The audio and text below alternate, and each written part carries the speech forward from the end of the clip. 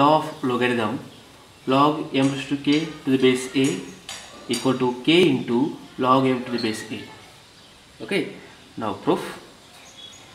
Now first we take log m raised to k to the base a is equal to, that is consider x, or now this is a raised to x is equal to mk. This is equation number 1. Now second one, log m to the base a is equal to, you consider that is y, and this is equal to a raised to y equal to m. Equation number 2. Okay, now from equation number 1 and 2, taking equation number 1 and 2, now see that a raised to x is equal to m raised to k,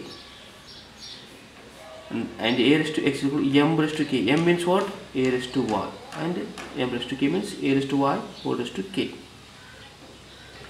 or a raised to x is equal to a raised to k into y. Okay, k into y. Now base is same, therefore x is equal to k into y.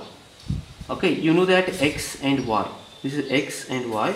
Now x is a, now therefore log m raised to k to the base a, that is x, is equal to k is as it is, y is a log m to the base a. Now this is a required property.